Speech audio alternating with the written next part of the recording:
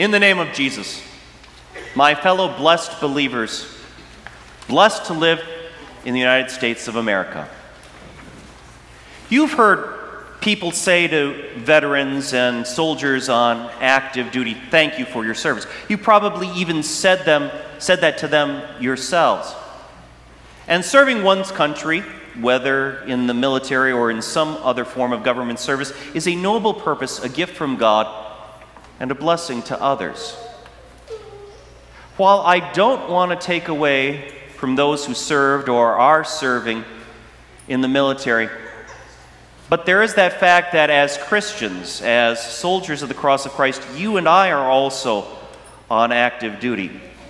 As we meditate upon our sermon text, may the example the Holy Spirit affords us in this biblical account motivate us to be faithful in our service when we are on active duty, and as Christians we're always on active duty, so that you and I can say to each other, "Thank you for your service." You recall those Sunday school accounts of Daniel in the lion's den and the 3 men from the fiery furnace, don't you? Well, here's how they got there. Here's their backstory. Our sermon text is taken from the Old Testament book of Daniel, chapter 1. Then the king ordered Ashpenaz, chief of his court officials, to bring into the king's service some of the Israelites from the royal family and the nobility, young men without any physical defect, handsome, showing aptitude for every kind of learning, well-informed, quick to understand, and qualified to serve in the king's palace. He was to teach them the language and literature of the Babylonians. The king assigned them a daily amount of food and wine from the king's table. They were to be trained for 3 years, and after that they were to enter the king's service. Among those who were chosen were some from Judah: Daniel, Hananiah, Mishael, and Azariah. The chief official gave them new names. To Daniel the name Belteshazzar, to Hananiah Shadrach, to Mishael Meshach, and to Azariah Abednego. But Daniel resolved not to defile himself with the royal food and wine, and he asked the chief official for permission not to defile himself this way. Now God had caused the official to show favor and compassion to Daniel, but the official told Daniel, "I am afraid of my lord the king, who has assigned your food and drink. Why should he see you looking worse than the other young men your age? The king would then have my head because of you." Daniel then said to the guard whom the chief official had appointed over Daniel, Hananiah, Mishael, and Azariah, "Please test your servants for 10 days. Give us nothing but vegetables to eat and water to drink. Then compare our appearance with that of the young men who eat the royal food, and treat your servants in accordance with what you see." So he agreed to this and tested them for 10 days. At the end of the 10 days, they looked healthier and better nourished than any of the young men who ate the royal food. So the guard took away their choice food and the wine they were to drink, and gave them vegetables instead. To these 4 young men, God gave knowledge and understanding of all kinds of literature and learning, and Daniel could understand visions and dreams of all kinds. At the end of the time set by the king to bring them into his service, the chief official presented them to Nebuchadnezzar. The king talked with them, and he found none equal to Daniel, Hananiah, Mishael, and Azariah, so they entered the king's service. In every matter of wisdom and understanding about which the king questioned them, he found them 10 times better than all the magicians and enchanters in his whole kingdom. And Daniel remained there until the 1st year of King Cyrus. This is God's word. The year is 605 BC, 19 years before the fall of Jerusalem in 586. The kingdom of Babylon, which is located in present-day Iran, is well on its way to becoming a world-dominating empire. And at this time it has its sights set on the wealth of Egypt, but first has to go through Jerusalem in order to get it. Under King Nebuchadnezzar's first military campaign against God's people, Babylon had turned the nation of Judah into a satellite state, a puppet regime, much like East Germany was to the former Soviet Union. King Jehoiakim was still on the throne, but was answerable to Nebuchadnezzar. And the King Nebuchadnezzar thought it would be good at this time not only to take the best and costliest of the religious articles from Solomon's temple and take them back to Babylon for use in his own temple, but he also thought it would be a good idea to take the best and brightest of the young Jewish males, those young men from the nation of Judah, and take them back with him to Babylon and train them in career service in government to serve the empire. Among these fine, upstanding youths were Daniel, Hananiah, Mishael, and Azariah. Once in Babylon, they receive an all-expense-paid 3-year apprenticeship. They are given new Babylonian names. So then when we learned the 3 men in the fiery furnace, that's why we learned them as Shadrach, Meshach, and Abednego. Or if we watched VeggieTales, it was Rak, Shak, and Benny, rather than their Jewish names. They are taught everything about Babylonian culture, language, and the arts. As a matter of fact, the Babylonians are famous for their achievements in mathematics and astronomy. And their meals come straight from the king's table. In other words, this ain't fast food. This is fine dining morning, noon, and night. Nebuchadnezzar wants the best for these young men so that they in turn will give him the best years of their service. But here's the problem. Before all that meat and wine is placed on the king's table and then disseminated out to his subjects, it is first offered up to the heathen Babylonian god Bel, B-E-L. Now, certainly that god never existed, so when those Babylonian priests waved it up in the air, they were tossing it up to absolutely no one. But the priests thought they were, and everybody else who ate and drank thought they were, everybody except for Daniel and his associates. So should these 4 young men have taken part in eating that meat and drinking that wine, everybody else would have assumed that they too were okay with Bel as a god, just as much as they worship Jehovah, the God of Abraham, Isaac, and Jacob. And that could not be tolerated. Therefore, our text tells us that Daniel was, quote, resolved not to defile himself with the royal food and wine. The Hebrew text literally says that Daniel laid it on his heart not to defile himself. In other words, he was conscience-bound not to do it. As Martin Luther remarked in his famous "Here I Stand" speech, to go against conscience is neither right nor safe. Recently, the U.S. Supreme Court overturned Roe v. Wade. This isn't the first time one of our branches of government has exercised its right to overturn federal law. Think of the Supreme Court's infamous Dred Scott decision, which upheld slavery only to have it later abolished with the 13th Amendment to the U.S. Constitution. And there are hundreds of other such instances. Most of these reversals, if not all, have been for the common good, and we as Christian citizens have benefited from them. But what if our government, on the federal, state, or local level, would alter the rule of law in such a way that it would be in direct conflict with God's law, which never changes? If it came down to one or the other, like Daniel, we too must serve God rather than men. And yet, how about in our daily activities, at home or at work or school or at play? When we're confronted with temptation, and it seems like we're the only one that sees the dilemma. Do I do this? Or do I do this and disobey God, or don't I and face possible repercussion from others? At tough times like these, do we seem to take the easy way out and go along with the crowd, trying to pacify our prickling consciences with the thought, well, everybody else seems it's okay with it, so why shouldn't I?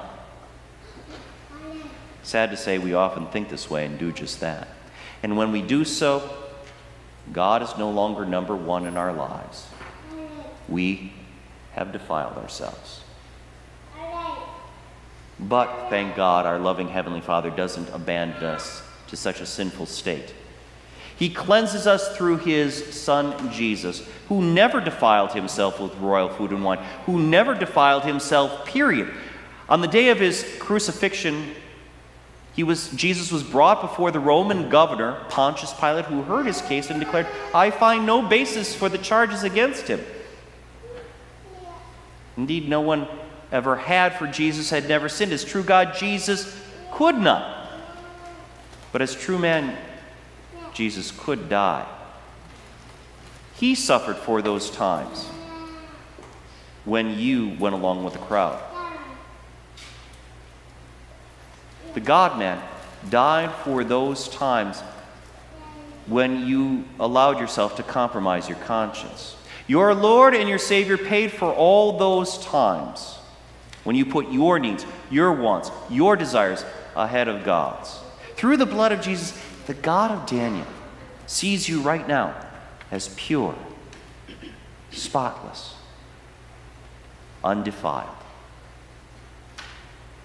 Now, when faced with temptation, with our Lord's help, we can overcome it.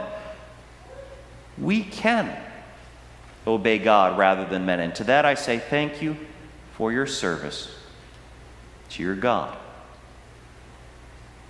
But wait, there's more opportunity for Christian service. Daniel asks his supervisor for permission to eat everything placed before him except the meat and the wine. But he's asking not just for himself, he's also asking for Shadrach, Meshach, and Abednego. David requests in our text, "Please test your servants for 10 days. Give us nothing but vegetables." And the word for vegetables is literally things sown, so that would include both greens and grains. "Give us nothing but vegetables to eat and water to drink. Then compare our appearance with the others." How we live our lives affects and influences those around us, especially the family of believers. For example, the Apostle Paul deals with a similar situation in 1 Corinthians 8, but in this case, it's getting a good deal at the meat market for some nice juicy steaks that are on sale because they have been offered up to the morning sacrifice to one of the Corinthian heathen gods, and you want to get a good deal off of it and take it home and use it for the backyard barbecue that afternoon for your Christian friends and relatives. The apostle advises that if, like you, your guests don't see a problem with it because those false gods don't exist, well then, save a few bucks and enjoy a delicious dinner. But Paul also writes that if one of your guests would think that by eating that meat sacrificed to idols, they would be breaking the first commandment, well then, don't do it for your brother or sister's soul's sake. Or how about all the civil demonstrations that occur locally and around the country? It is good to look out for other people's interests when those interests are God-pleasing. It is good to make those in authority aware of the needs of those who cannot help themselves. And we are blessed to have the U.S. Constitution, which allows us to gather together, to assemble, and also allows our voices to be heard along with others who share our similar concerns. That is serving your neighbor. But when those protests become violent and as a result injure others or destroy property, then it becomes self-serving and self-defeating because we're no longer helping our neighbor, instead we're hurting them. My brothers and sisters, cherish the good news that the Son of Man did not come to be served, but to serve and to give his life as a ransom for many. Take to heart the fact that as Lord of all, Jesus deserves to be served, yet he purposely and intentionally served us instead. He purposely and intentionally took all that pain and suffering we intentionally or unintentionally inflicted upon others and took that all upon himself when he paid for our soul's ransom payment in blood, in his blood. Now washed clean in his righteousness, we can graciously and gratefully look out for our brothers and sisters' needs. And to that I say, thank you for your service. to your fellow believers.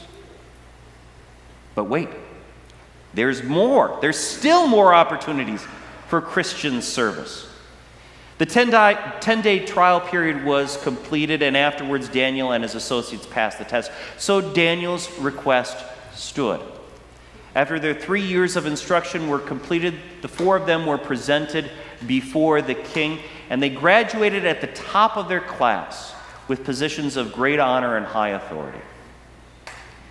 And then the last verse of our text adds this important note. Daniel remained there until the first year of King Cyrus. Now, if my math is correct, that's 66 years that Daniel served in government since he first got to Babylon. He served in government for 66 years. That means that as a teenager, Daniel got there, started serving in government, and continued to serve well into his 80s. In fact, the whole Daniel in the lion's den scandal occurs towards the end of his career. Think of that. Somebody in government service of over 60 years who has a spotless track record, so that the only thing his enemies have against him is that he serves the one true God. If only that were still true today. And Daniel didn't serve in just one heathen government, but 2. The Persian Empire defeated the Babylonians and literally fired everybody in government, everybody except for Daniel.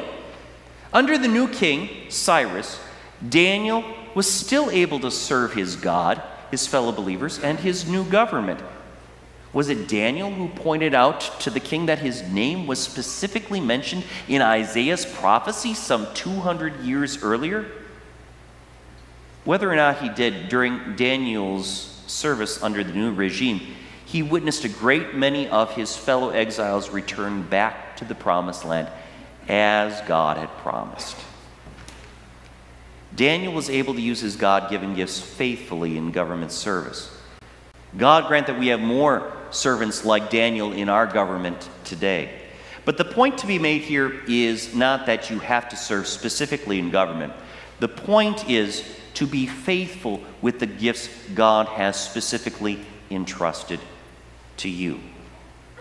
If you do happen to feel qualified to serve in government on the local, state, or national level, great, God bless your efforts. But as prestigious as these positions may be to the public, just as prestigious in God's eyes are the parent who lovingly takes their child out for some ice cream,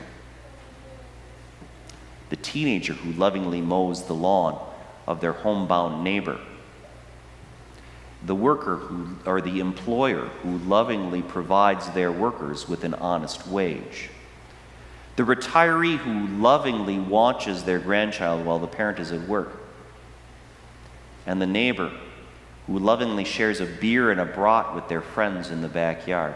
All these examples of faithful service done out of love. And our motivation for doing so is, as John writes in his first epistle, we love because he first loved us. And to that I say, thank you for your service in your vocation. This 4-day weekend we celebrate our national independence. But for the Christian, every day is Independence Day, for in Christ we are free. Free from sin, so that we are free to serve. Thank you for your service. Amen.